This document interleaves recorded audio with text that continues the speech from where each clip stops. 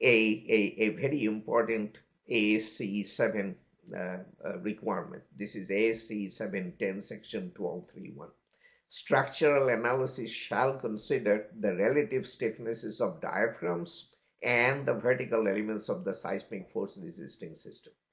Unless a diaphragm can be idealized as either flexible or rigid, the structural analysis shall explicitly include consideration of the stiffness of the diaphragm, within parentheses semi-rigid modeling assumption. So unless your diaphragm is flexible, which can be prescriptively flexible or flexible by calculation, or rigid, which can be only prescriptively rigid, you shall consider semi-rigid diaphragms in your analysis, and that really complicates the analysis.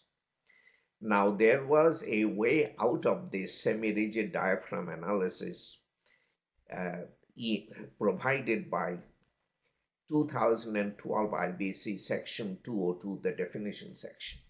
The definition section defined a flexible diaphragm as a diaphragm that is considered flexible by ASCE 7. That's what the definition says.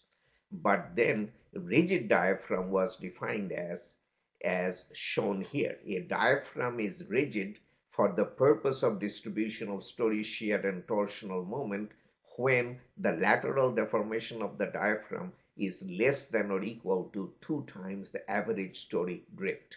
So in other words, a diaphragm that is not flexible by calculation is a rigid diaphragm. Because of this definition, we could get away without doing semi-rigid diaphragm analysis. Any diaphragm that is not flexible by calculation is a rigid diaphragm. That's what IBC told us. Now, these definitions have been struck from 2015 IBC.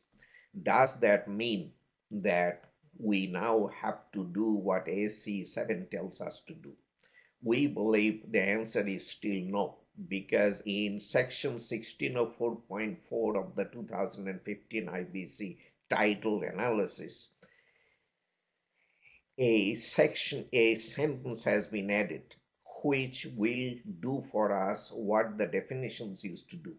A diaphragm is rigid for the purpose of distribution of story shear and torsional moment when the lateral deformation of the diaphragm is less than or equal to 2 times the average story drift. So the deletion of the rigid diaphragm definition has essentially been restored in the analysis section, and that will help us if we want to avoid semi-rigid diaphragm analysis. So I believe that this is a pretty significant change to point out. Okay, a number of things that are not of probably the same degree of importance. Roof snow load data that have to be shown on construction documents.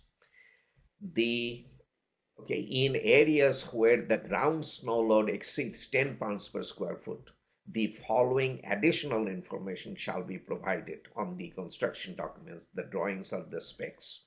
Drift surcharge load, width of snow drift. You can read the items. That's not the point. The point is additional data are now being required to be shown on the drawings and specs when ground snow load exceeds 10 pounds per square foot, which is not that high. Still, data to be shown on construction documents. We now are talking about flood loads, flood design data. Okay. ASCE 24, flood resistant design and construction.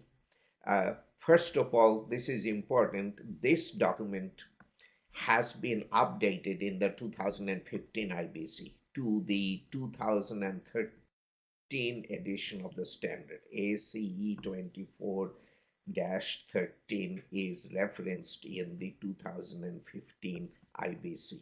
And this updated standard no longer uses the structure or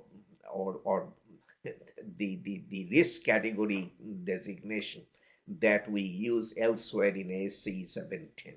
Instead, ASCE 24 2013 edition requires each building and structure to be assigned to a flood design class. This is new, a flood design class, which is then used throughout the standard to specify elevation requirements, flood proofing limitations.